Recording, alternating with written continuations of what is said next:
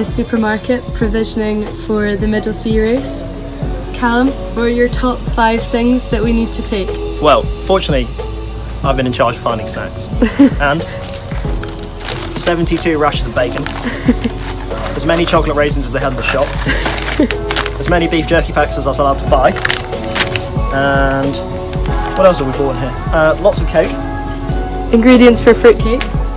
Yeah, fruitcake, chili con carne, and baby wipes. I'm not going to eat those though. So it's day -1 for the ROLEX Middle Sea Race.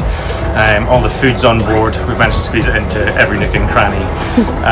You'd imagine that a 50-foot would have lots of space, but it turns out it doesn't. We've now got 3 of the 5 jibs in the sail pen here, 4 spinnakers, a staysail, a code 0, every life jacket you can think of, and poor Corey's going to have to spend his life wedged in this space down here. It's a nice breeze and a bit of sunshine, so we're off for a test sail. Make sure the sails go up and down, make sure the crew know how to use them, and fingers crossed we're good to go for tomorrow.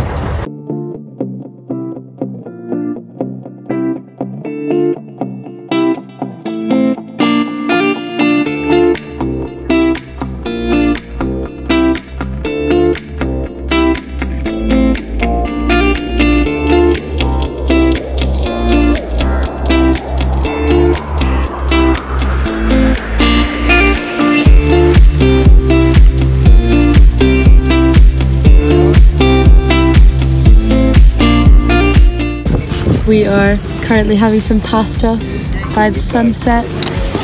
About to go off watch and get some sleep. How's it going, Callum? It's good. Still with the fleet. The wind's slowly going right. Sort of gone back 20 degrees in the last hour. Got our A1 up still. Yeah, yeah, just rolling in, following the wind's following the European one, I'm told. And yeah, just comes new pressure soon.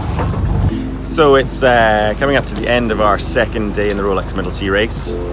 We are probably now about 30 miles from the entrance to the Messina Strait. It's been a pretty tricky 12 or so hours. Not a lot of wind, big shutdown, lots of shuffling around. But good news is we've now got our S2 spinnaker up. We're cruising downhill, 6-7 knots. Not that far from jibing into the strait now, and we'll enter the strait later on this evening, and then hopefully pop out fairly quickly and be heading towards Stromboli, and then from Stromboli, big left turn, and heading down towards the big breeze that we're looking forward to for the finish. What's over there? This is what's been causing all the chaos recently. This is Mount Etna, putting some smoke up into the air.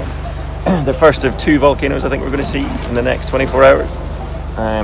Obviously it doesn't look that impressive from here, but the next one hopefully will have a bit of a light show as we go past that one with some lava and other things going on.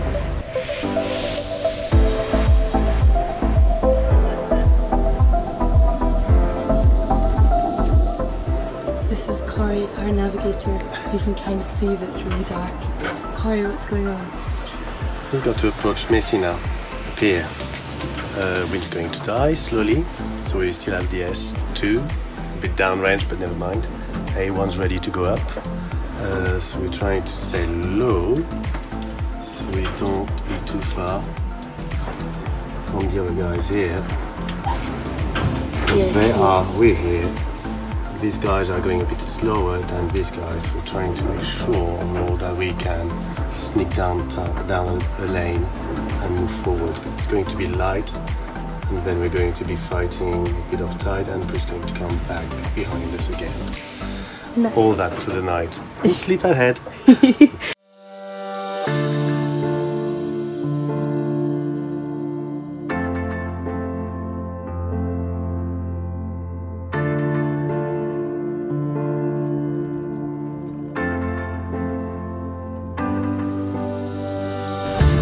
About 11:30, half an hour till we go and watch. We're just having porridge for breakfast. How's it going, Ollie? Yeah, it's been a fairly steady night. Winds were pretty even coming up through the straights. Got through that, a little bit of nip and tuck, jibe here, jibe there. Come out past Stromboli. Stromboli's doing its little thing. A few smokes at the bottom of it, at the top of it. Volcano. Yeah, volcano number 2 on the trip. So yeah, now we're looking for that westerly run. Fingers crossed we can get some good boat speed up and make up some of the time that it took to get up to Sicily. But yeah, all said and done, having a great time on the boat. Just changed watches. We're having our dinner. What are you having for dinner, Ollie? Tonight, we're mostly having orange food. Boil in the bag. Boil in the bag, orange range. Yep, Nice. It's fantastic. With some rice. How is it, Mike? It's obviously food. Nice. Morning.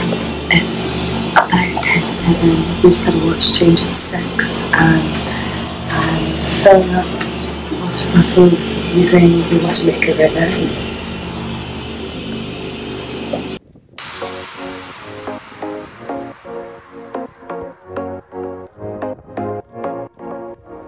It's about 7 AM in the morning.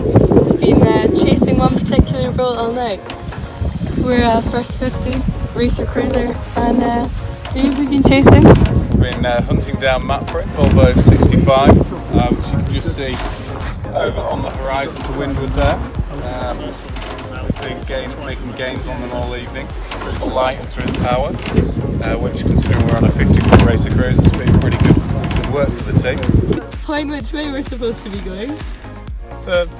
Just here. That way. And Volvo 65 is having a bit of confusion with that. And are currently on port. Heading that way. No, and please be aware, overhead there is wind visible, and there is also Sicily very well visible.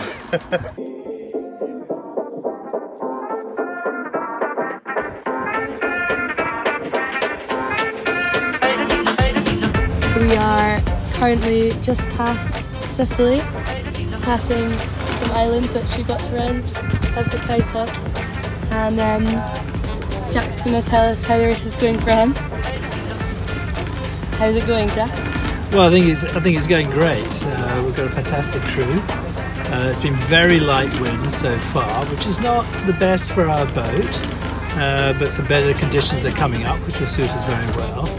But we were afraid that we were going to get stuck in some big holes and not move for ages, and that hasn't happened.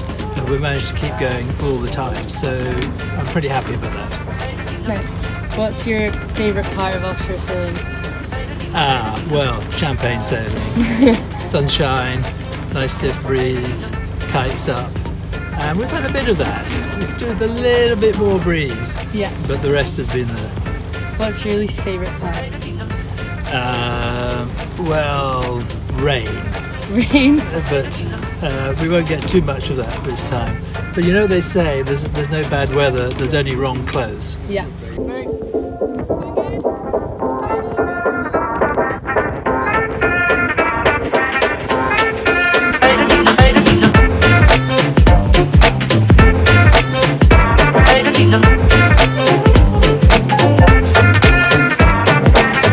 We just got in this morning from the Middle Sea Race, got in about 5:30, 6, had showers, and yeah, we made it. ROLEX Middle Sea Race 2019.